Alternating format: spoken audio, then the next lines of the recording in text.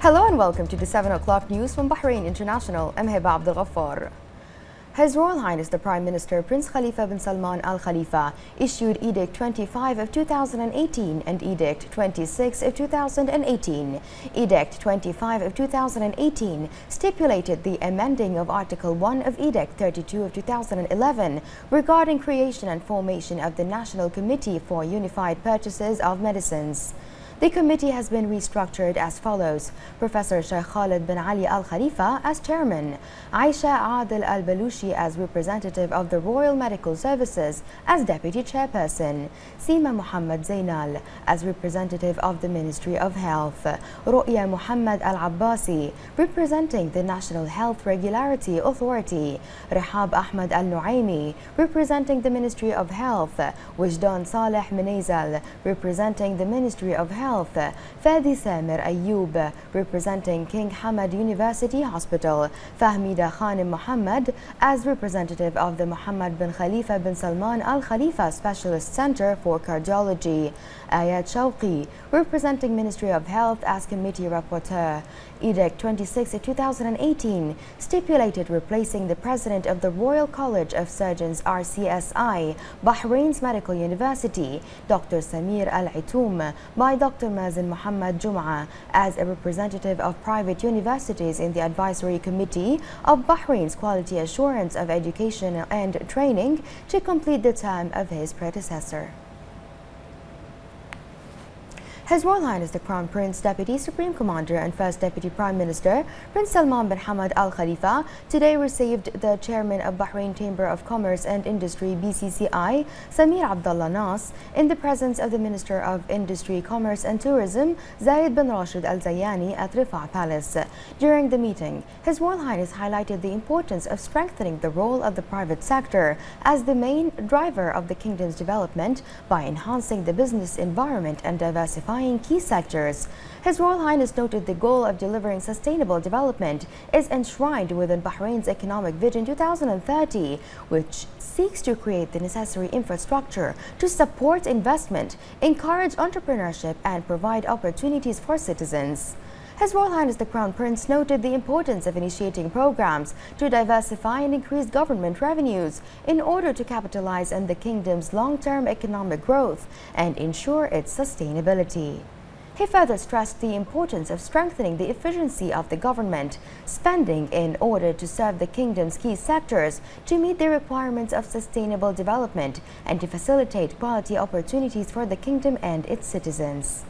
His Royal Highness went on to highlight the role of the BCCI in supporting economic development and increasing the private sector's contribution to GDP, in particular through programs to strengthen small and medium enterprises. The chairman of the BCCI expressed gratitude for the opportunity to meet with His Royal Highness and to discuss how BCCI can further contribute to the kingdom's economic development. The representative of His Majesty the King for Charity Work and Youth Affairs, President of the Supreme Council for Youth and Sports, and Chairman of Bahrain Olympic Committee, His Highness Sheikh Nasser bin Hamad Al Khalifa, inaugurated Bahrain Scientific Center for Sustainable Development Goals under the Ministry of Youth and Sports as the first center of its kind in the world that serves the 17 Sustainable Development Goals. At the inauguration, a number of ministers and officials in the kingdom were present.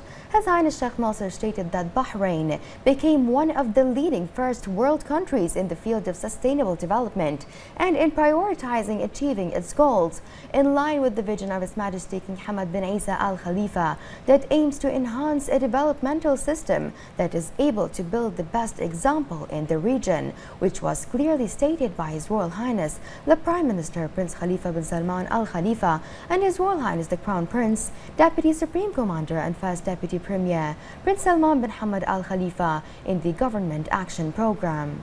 His Highness noted that the kingdom prioritizes investment in youth to develop their skills. His Highness Sheikh Nasser affirmed that the Bahraini national identity will be evident in creating the center's programs, expressing pride in Bahraini national calibers who will direct the center.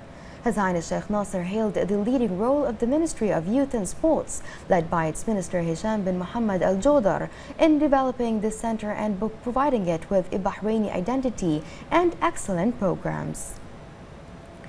For his part, Minister Al-Jodar stated that the center comes in line with the directives of His Highness Sheikh Nasser to activate the kingdom's role in the scientific field to achieve the goals of sustainable development, noting that the ministry has developed a remarkable plan for the center with its Bahraini identity that is in accordance with the kingdom's approach of achieving the sustainable development goals.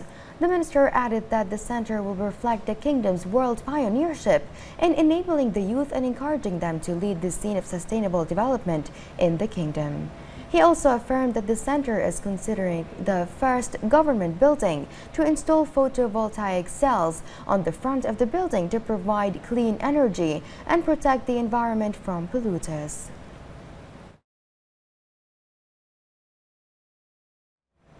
In line with the directives of His Royal Highness the Crown Prince, Deputy Supreme Commander and First Deputy Prime Minister Prince Salman bin Hamad Al Khalifa to develop urgent solutions to increase the flow of traffic throughout Bahrain's road network, the Minister of Work, Municipalities Affairs and Urban Planning, Assam bin Abdullah Khalaf, said that the ministry completed expansion works at the intersection of Airport Road and Sheikh Salman Road.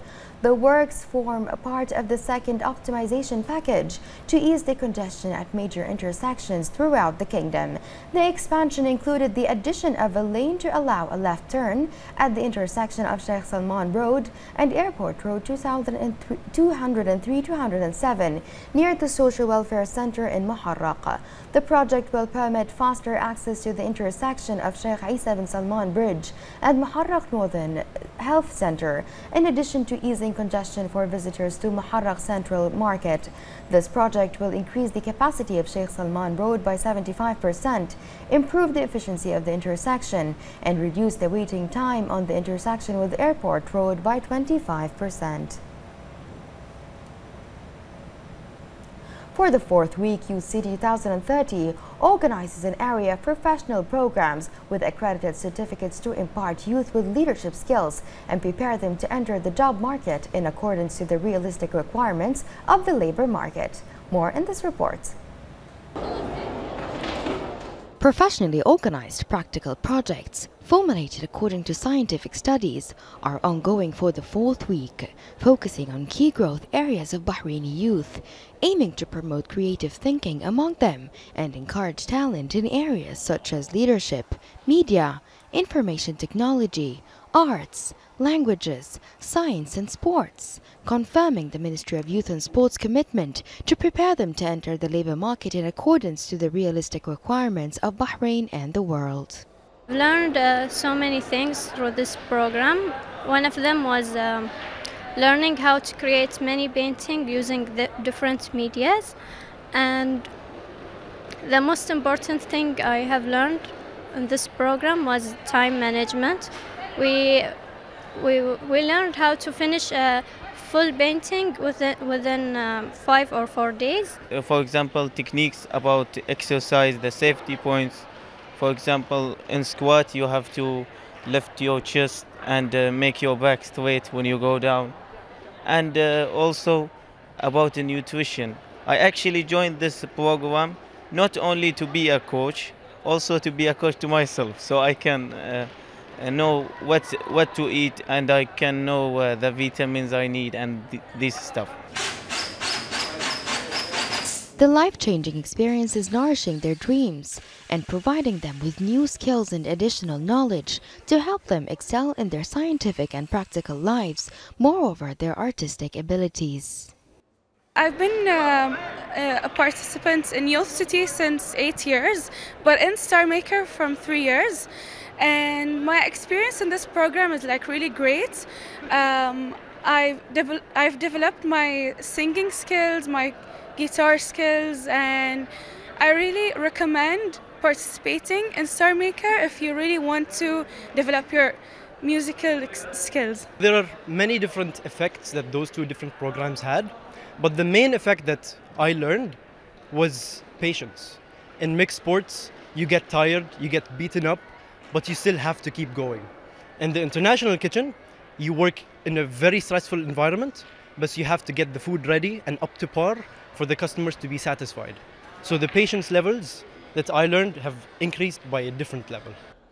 Youth City 2030 is based on the principles of Bahrain's vision of sustainability, justice and competitiveness, and since strong leaders are necessary for development, and the youngsters of today are the leaders of tomorrow, such programs and activities are the best investment for a bright future. Reporting for Bahrain International, I'm Heba Abdul Ghaffar.